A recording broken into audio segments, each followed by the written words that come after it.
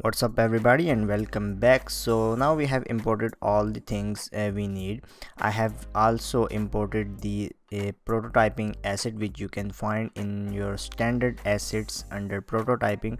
So just copy that, or you can simply use the built-in shapes like cube and planes. We have a bunch of cubes that you can see, and we have some floor tiles.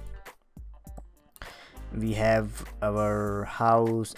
I have created a new folder called scripts, and in here I have two pre-written scripts which you can find in the resource material.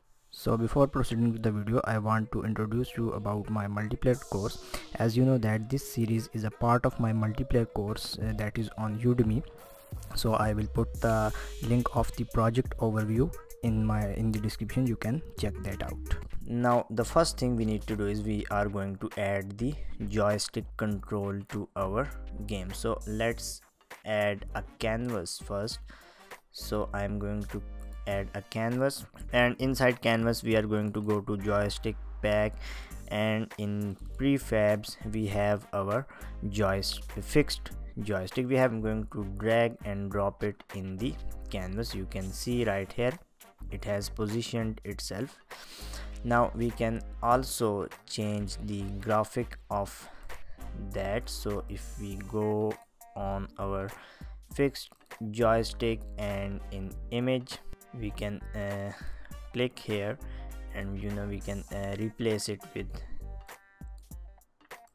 different images. So I am going to use the second one, and also we need a button here for jump and for firing. So I am going to copy this handle. So I am going to press Ctrl D, and I am going to rename it to button and drag it outside of the fixed joystick in our canvas.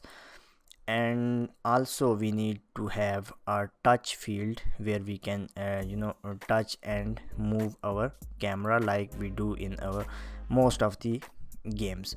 So let's create a new UI image, and I am going to name it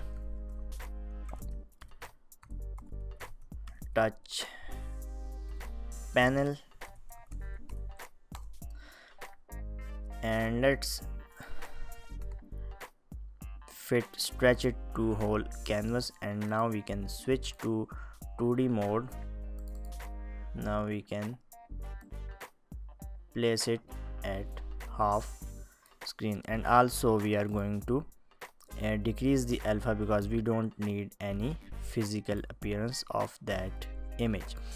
Now we have to add, so let's position the button first. So I am going to position it at the corner here, and maybe a little bit up here. And on that button we are going to add our pre-written script, which is fixed button script.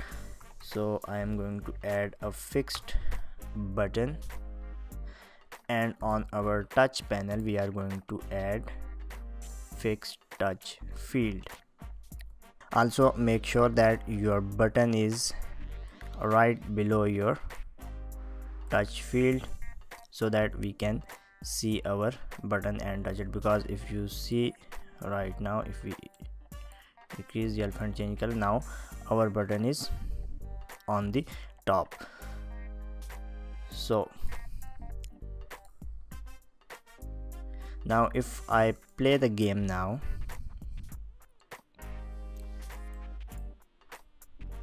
you can see our joystick is working fine and our button should work fine, but we haven't added anything. So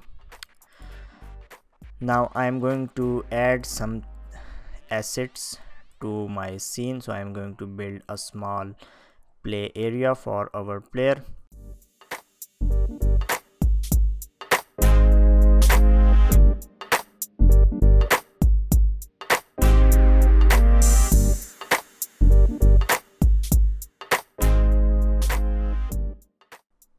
So now I am going to create an empty game object and let's call it environment,